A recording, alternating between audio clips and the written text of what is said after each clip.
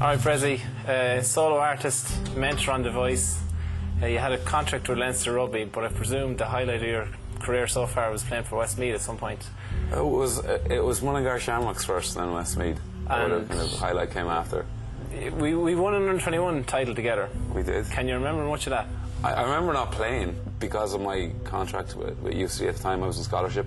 And in fairness, my rugby coach there was not keen on me playing. And then I said, I'll come back in for the semi-final, and that was against Limerick. John Galvin was playing that day. Like, John did his cruciate last year, and then he did cruciate again this year, and he's mad keen to get back playing again. What do you think of GA players doing things like that? When I came into Westmeath, the senior squad, when I retired from rugby, I had a hamstring strain coming out of my rugby. It was kind of ignored, and I went to the physios and doctors, and they were like, yeah, you shouldn't train. Where the coaches were like, oh yeah, get out there. And I'm kind of going, guys, those days have to stop, because these are people's lives. I think the GA probably just get out there and do it. But you see, you notice teams like Dublin who take the sports science side of it and that team will essentially be the same team. When Westmeath won the next year, I just saw players retiring, dropping out with really serious hamstrings and quad injuries, and that's essentially from overtraining.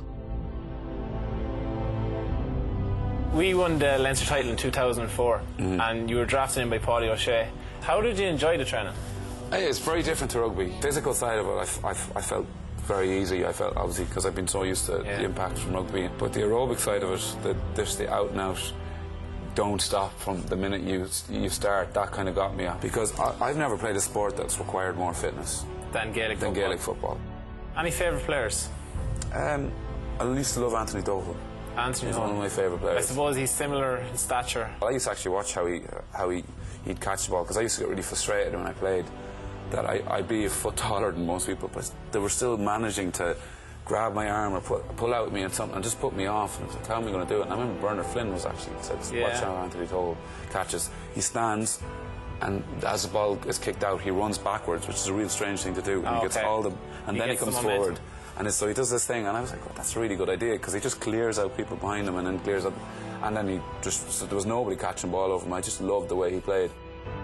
Are your playing days over? You just are your playing days over, Dessie? Well, can't stay young forever. No, can't stay young forever. That wasn't scripted, by the way. That was knocking on a bit.